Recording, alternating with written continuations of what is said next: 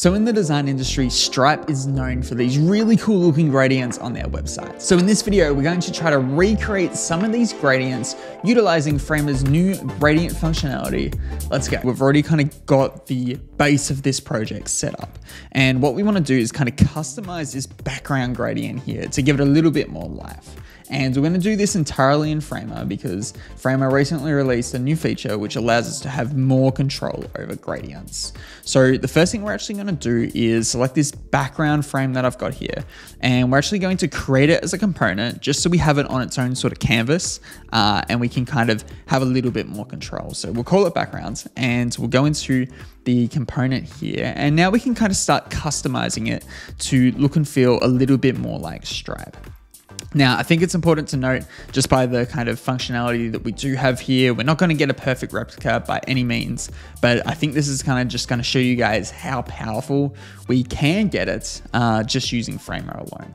So what we're going to do is let's add a new gradient over the whole background here. And I actually reckon we can go something from maybe like a red, and then maybe in the middle here, we have a bit more of that blue color coming in, and then maybe towards the end we have a bit more of a pinky color again, and maybe we add a couple more areas of blue just so we can get something a little bit nicer coming in there. Yeah, that looks good. Yeah, great, awesome. And I think the real trick here is to kind of stack frames on top of frames so we can kind of create all these sort of dimensions of different gradients. So if I draw in a new frame here, and remember this is going inside the parent frame. So this is our background one that we've already set. And now we can add a new gradient over the top. So maybe we add something like a bit of yellow, and maybe we take this from a purple to a yellow, and that looks pretty good. And maybe we figure out the best way to kind of switch this around. Yeah, something like that looks absolutely great. And then what we can actually do here is, we can rotate it a little bit and figure out how we want to position this on our canvas. But we can also go in and add a new style, and we're going to go and we're going to add a filter, and we're going to add a blur. So we're actually going to start blurring these edges a little bit more. As you can see, this makes it just a little bit better in terms of actually making those gradients feel a little bit more connected. So let's go through and let's maybe size this up a little bit. I think that looks pretty good. Make sure it takes up as much space as we possibly can. And let's go through and add another frame. So I'm actually just going to duplicate this one for now, and I'm going to go through and I'm just going to change the positioning, and we'll make sure we got the right one selected. And let's change the colors as well. So maybe we go for that little bit more of a lighter color this time, and let's bring the purple back in there. So we'll bring it up like this. And you can see already, just with a matter of just a couple of different things, we actually have a lot more sort of control over how this works. I actually want to add another one in here too. So I'm actually going to go in and I'm going to draw a new frame, and we're going to make sure it's on a new layer, and we're going to go in and we're going to select this radial one, and we're going to make the outside opacity to be 0, and we're going to just use this inside to create a little bit of an accent. So I want a little bit more, maybe we go for a little bit of a lighter color just in here. Maybe a bit of white in there too, and try to size it up, and we'll just drag it so it kind of sits behind. Now, I still think there's a little bit too strong there. So what I'm going to do is go back in and we're going to add another blur, and we're just going to size that up. Okay, great. So now if we go to my home, you actually start to see that this feels a little bit more like Stripe.com. Now, if we do look at the Stripe website, we can tell that there is some movement and some animation happening. So we can replicate this to a degree inside of Framer. So what we're going to do is actually open up that component once again. So I can just go to my asset panel and click on the backgrounds, and we're going to add a new variant, and we're just going to make it that we're going to rotate some of these, and we're just going to make them feel a little bit different.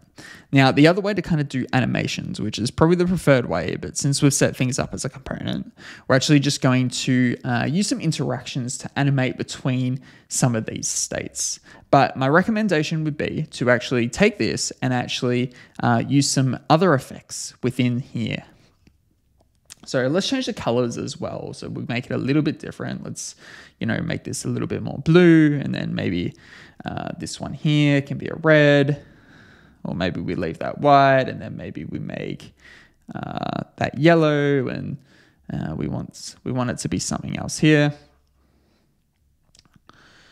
And we just want to create a couple of different variants with a couple of different feels. Nothing too dramatic in terms of what they're actually switching between, but just enough to actually create some sort of impact here. And I think that's pretty good. Let's actually remove this one for that.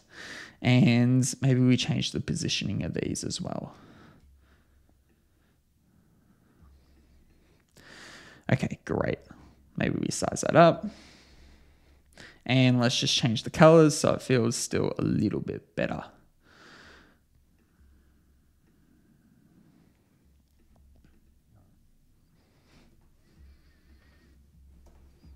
Remove that frame.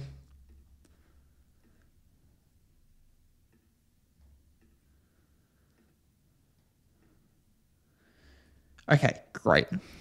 So as you can see, we've kind of created these 3 funny looking gradients here. Now we want to add the animation state between. So what I'm going to do is add an interaction between my first 2, and it's going to be on appear. So essentially when this first one appears on the canvas, it's going to transition to number 2. Now, if I click on play, you'll notice we get this sort of effect happening almost instantly.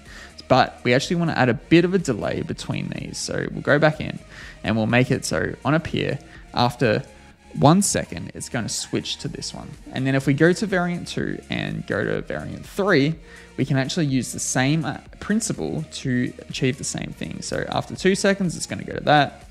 And then same with variant 3, we're going to make it link back to the start, and it's going to happen again after 2 seconds. So every time one of these come into view, it's going to automatically start to animate between different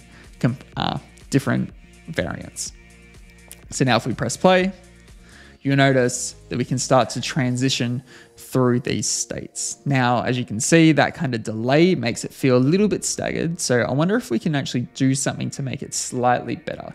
So let's go in and let's not add a delay, and let's just see what happens. So we'll go back in and make sure there's no delay between them. So now it should feel pretty psycho, but you get the point. So maybe we slow down this just a little bit. So let's go back in here and let's go back into our interaction, set the delay to be 0.5, and let's see what that does.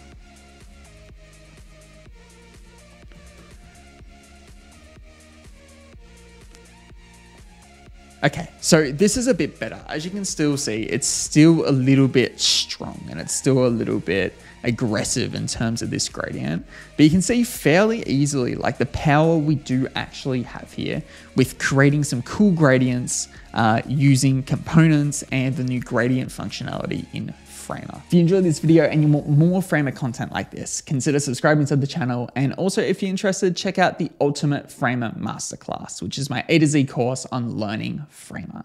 Until next time, I'll catch you later.